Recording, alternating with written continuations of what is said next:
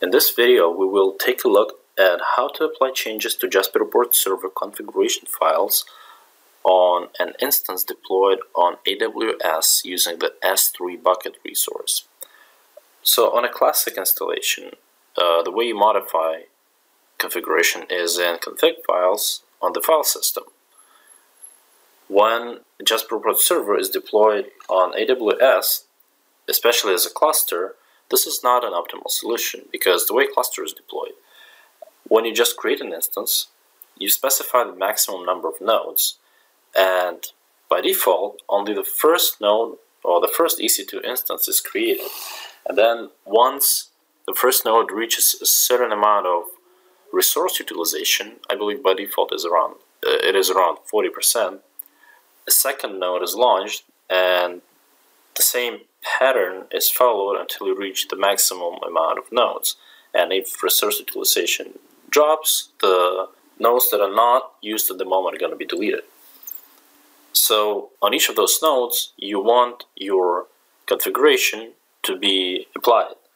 So the way to do this on JasperReports Server deployed using CloudFormation template is to utilize an S3 bucket resource, which is created as part of your CloudFormation stack, among other resources.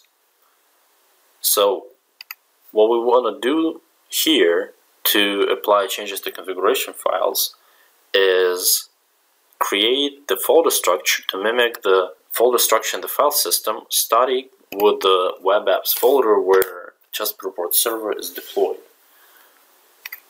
So the first folder we're going to have to create is the web apps,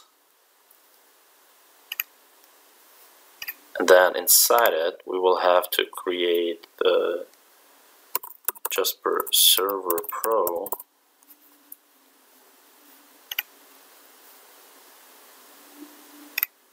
and then here I'm going to create the WebINF folder.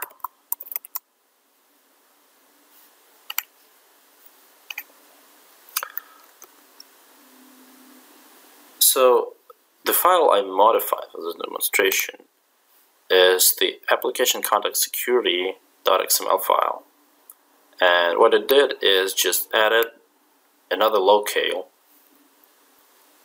and I'm going to try to upload this file here into the S3 bucket. And let's look it up. There it is. Upload. Alright, so here's my folder structure.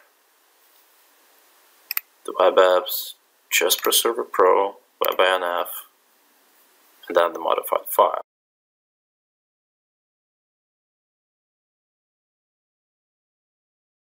So what I want to do now is restart my instances, and by default, again, I only have one, to apply the changes.